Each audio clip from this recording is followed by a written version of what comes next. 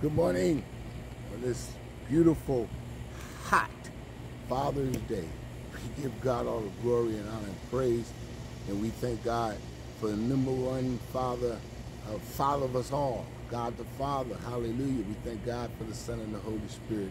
And we thank God for all those fathers who are standing on truth, who's taking care of families, doing the right thing. And we also pray for those fathers who might be struggling in any way, shape, or form. We pray the peace of God, the power of God, the love of God to overflow their hearts and minds, and that they would make a turn for the best, to be the best father that they can be. Hallelujah. We just trust that God is in control of our lives, and we thank God because it's in Him we live, it's in Him we move, and it's in Him we have our being. And when we allow God to be number one, hallelujah, things begin to fall in place. Order comes, peace, joy, all the things that come along with a happy life, hallelujah, a trusted life, a better life, hallelujah. It's all in Christ Jesus. Notice, it's not in the material things, it's not in the temporal things, but it's in the eternal things. Set your affection on things which are above and not beneath. Hallelujah. All the things that we see, all the things that we possess are temporal. It's not going to last. You cannot take it to your grave. Praise be to God. And when we pass on somebody else, it's going to have it all. Hallelujah. Or it's going in the garbage. But, hallelujah, to trust and believe and to walk by faith in the things of Christ Jesus, it's an eternal walk. It starts now. Hallelujah. And we begin to operate in victory. We begin to operate in peace, because He is our victory. He's Jehovah Nissi. He is our peace, Jehovah Shalom. So we just thank God for Him. But the truth is in the Word. Go to the Word. We have to go to the Word of God. The Bible says, study to show thyself approved unto God. It says, the workman needing not be ashamed, rightly dividing the word of truth. We've been reading out of Psalms 119, and one of the things that we ask you to do is read. We have not been exegeting the scriptures and telling you what thus said the Lord and who said what. We want you to read and allow the Holy Spirit to speak to your heart. As a believer, if you've never given your heart over to Jesus, give your heart over now. But as a believer, you have a right, hallelujah, to tree of life. You have a right to know what God is saying to your heart. He wants to speak to your heart as a believer, but you have to go back and read, and you have to study. If you are not a believer, if you've never given your heart over to Jesus, won't you do so now? Say, dear Heavenly Father, come into my heart. I believe you died on the cross and rose from the dead. I confess you as my Lord and Savior. Come into my heart, Lord Jesus. Come into my heart today. Come into my heart, Lord Jesus. Come into my heart to stay. Hallelujah. I thank you, hallelujah, for your death. I thank you for your burial, Lord Jesus, and your resurrection. In Jesus' name, amen. Hallelujah. We thank God for you giving your heart over to Jesus Christ, but now you need to read, you need to study, you need to meditate on God's word. Meditate on God's word day and night, and observe to do all that is written there. And you cannot just be a hearer of the word, you have to be a doer. Start by reading. And that's one of the things that I've been encouraging you to do, encouraging myself in the Lord, studying, reading, praying, seeking God's face. Hallelujah. So we were left off last week from Psalms 119. Praise be to God, and we thank God for the trains that are going by outside. But Psalms 119, and we're going to start at the 11th verse, chapter 119. Hallelujah, starting at the 11th verse. Matter of fact, let's start at the 9th verse. 8th. It says, I will observe your statutes. Do not utterly forsake me. How can young people keep their way pure? Yeah. Young people, listen. How can young people keep their way pure? By guarding it according to your word. Hallelujah. Thy word have I hid in my heart, that I might not sin against you. Young folk, you're struggling, having a hard time. Hallelujah. The way of the transgressor is hard. You begin to stand on God's promises and read God's promises. Praise be to God. You begin to operate in victory, especially in a time like this. These are some mean, evil times. I know you heard this over and over again, but these are the last days, and you need to begin to stand on God's promises. You need to trust that God is speaking to your heart, but you have to open up your heart to hear. He that has an ear, let him hear what the Spirit is saying unto the church. Hallelujah. It's not enough for you to just get up and go to church. That's awesome. The Bible says, forsake not the assembling of ourselves together. As others which have no hope, we should go and be in fellowship.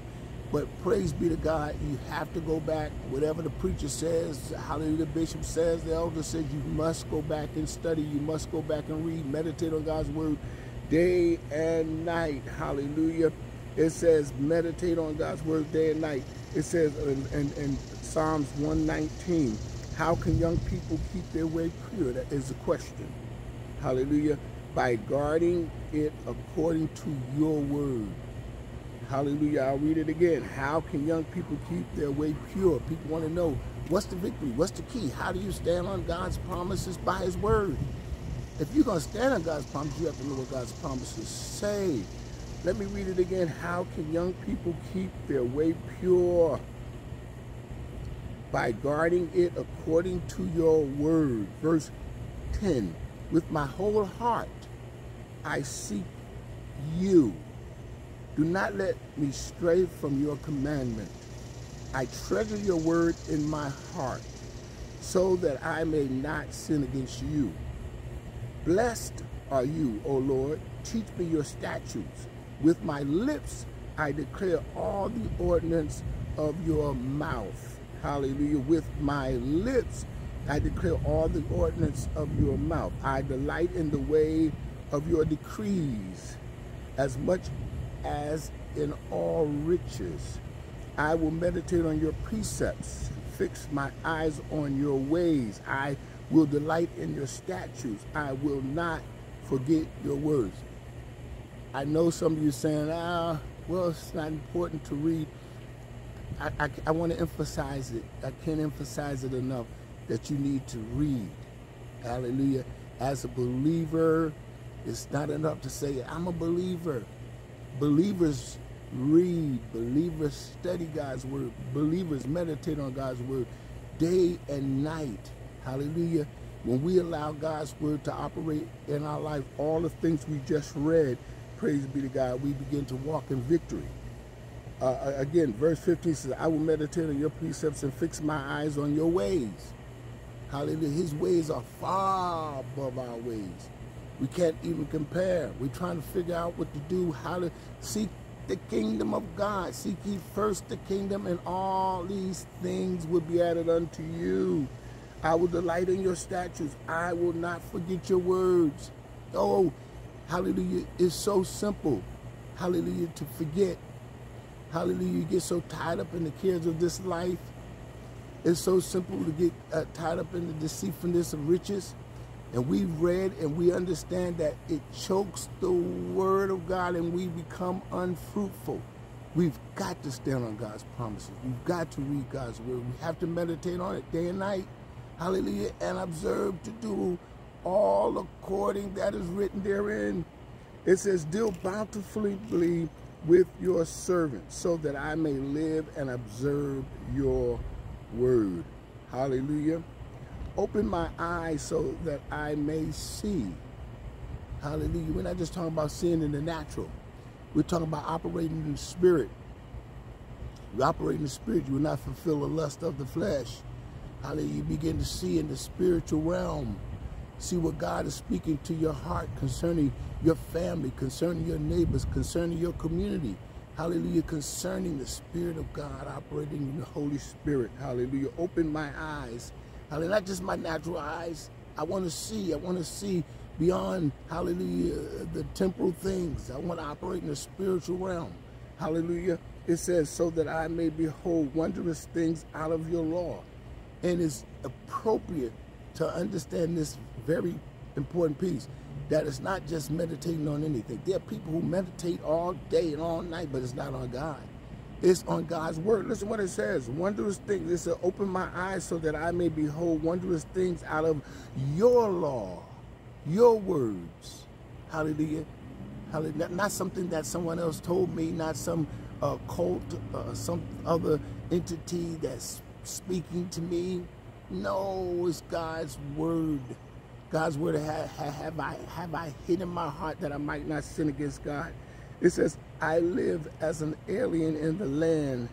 Do not hide your commands from me. My soul is consumed with longing for your ordinance at all times. Hallelujah. We ought to be hungry for God's word. Hallelujah. We ought to, taste and see that the word of God is good. Hallelujah.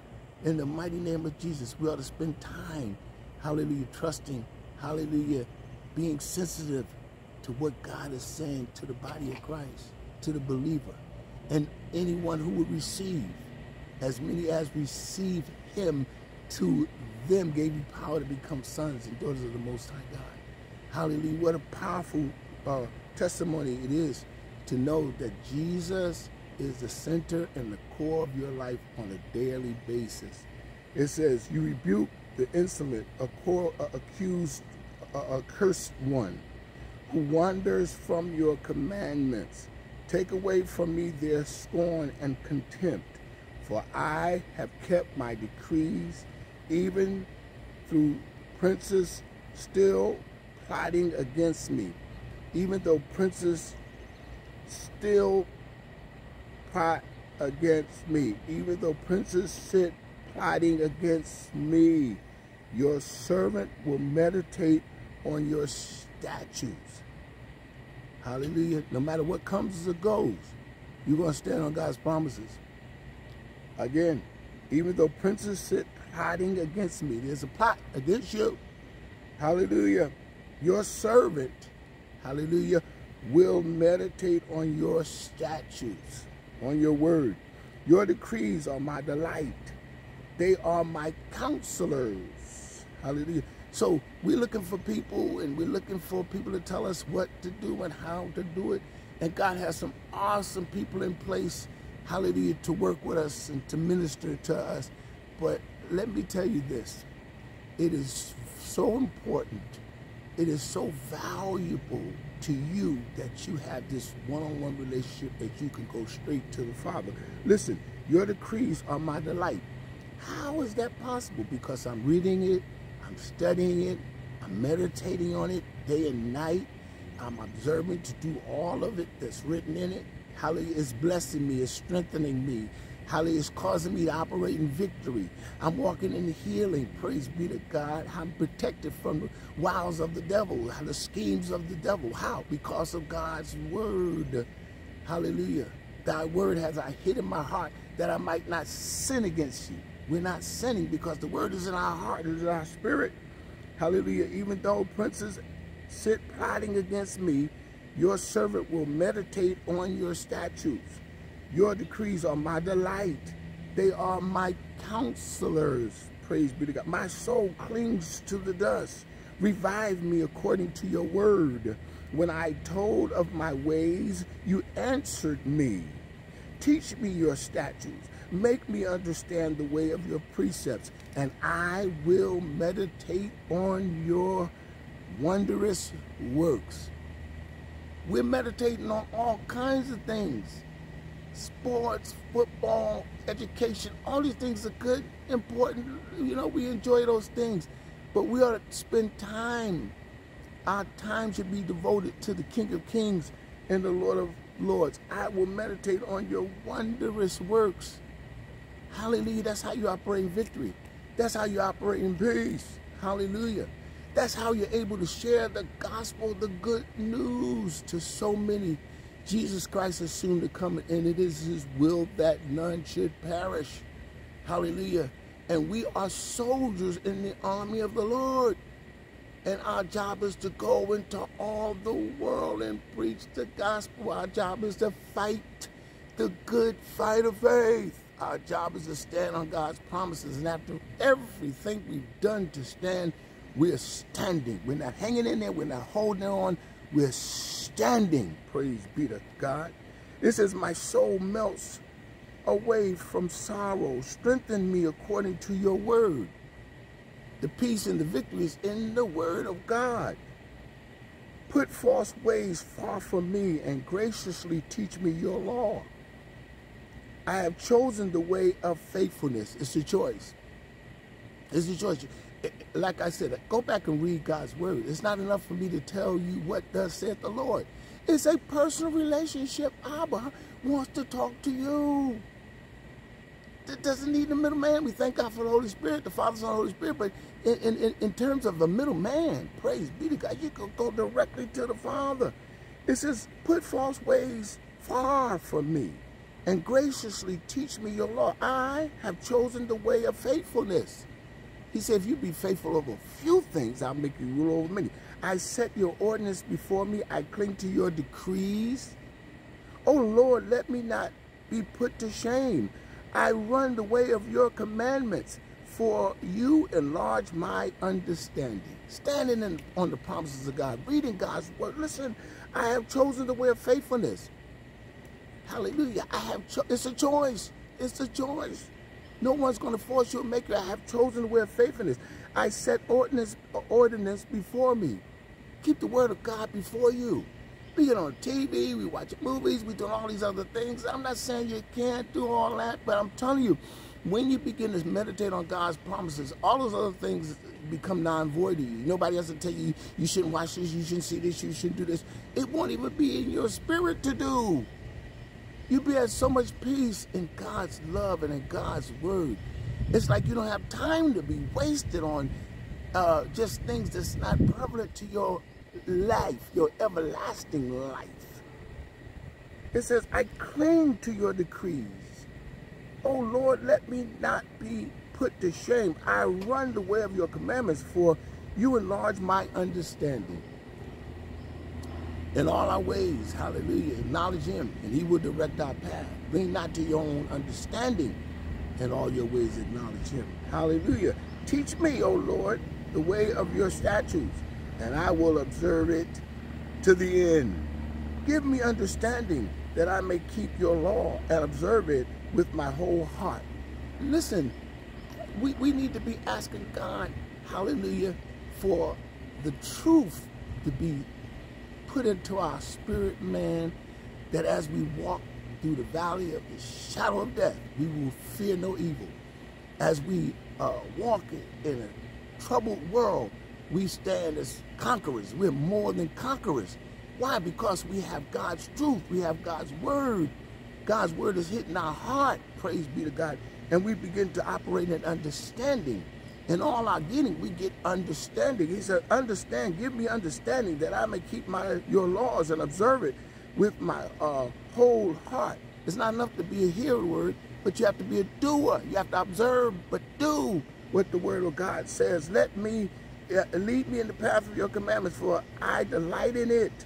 Turn my heart to your decrees and not to selfish gain. Listen, you gotta read.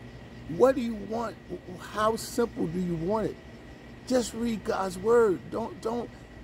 Yes, a lot of folks gonna be explaining to you every verse and every passage, and that's what they're called to do. Praise be to God. That's awesome.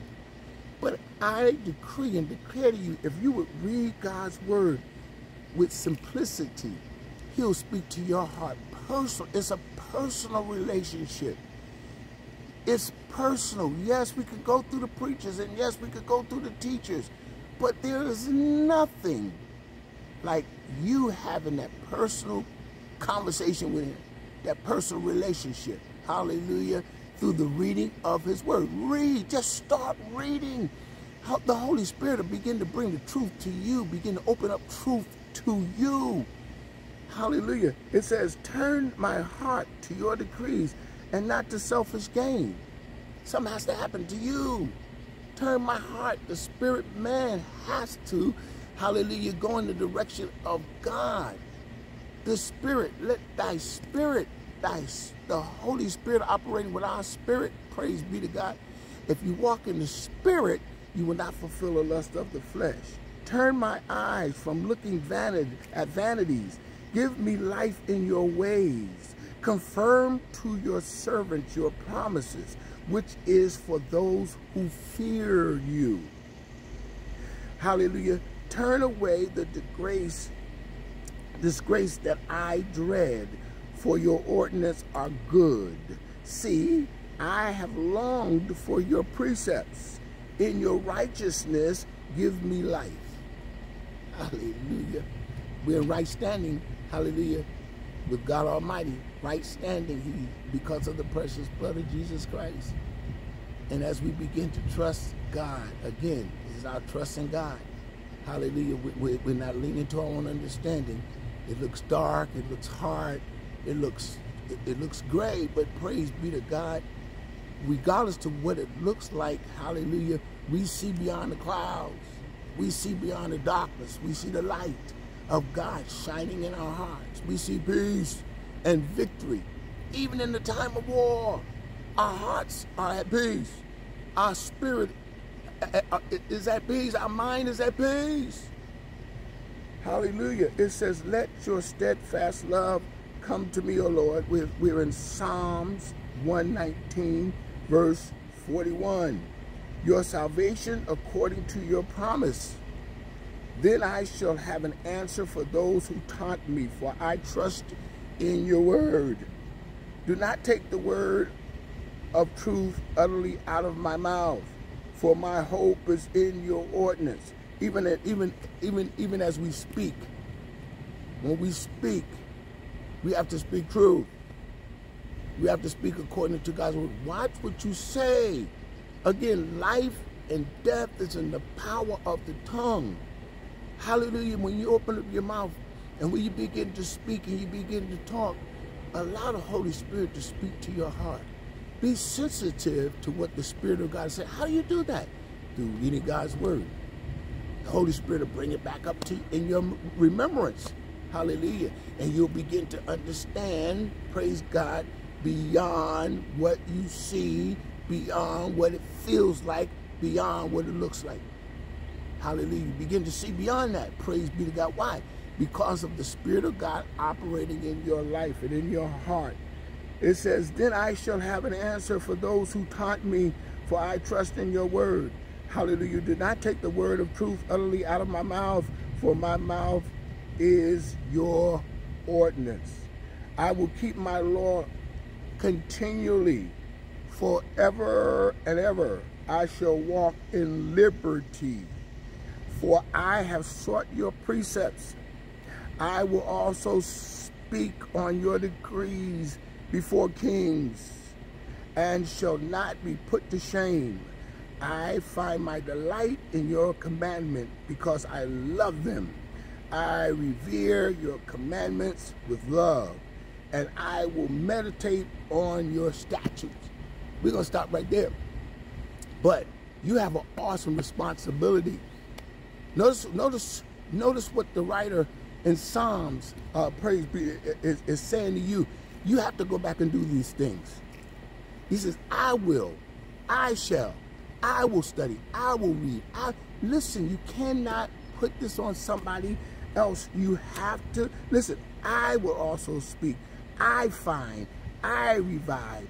You know, it's all about, I will keep your commandments. I shall walk in liberty. It's about you. Trust in God. Hallelujah. Lean not to your own understanding. In all your ways acknowledge Him. Hallelujah. It's a personal relationship. Yes, you go to church. Yes, you are in fellowship. But do you have a relationship with the King of Kings and the Lord of Lords? Are you a child of the Most High God? I'm not just talking about a churchgoer. You would assume just because a person go to church that they have this relationship. It's not. I hate to say it, but it ain't necessarily so. Hallelujah. You have to walk in His grace and in His peace. How? Through the power of the Holy Spirit. You could begin to walk in victory. You could begin to walk in health. But you have to read. Read God's word.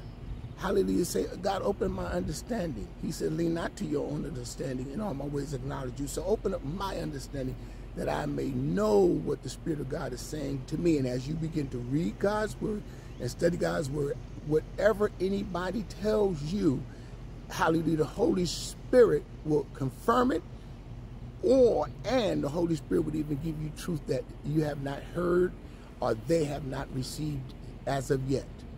The Spirit of God wants to speak to your heart, but you have to get over this challenge to read.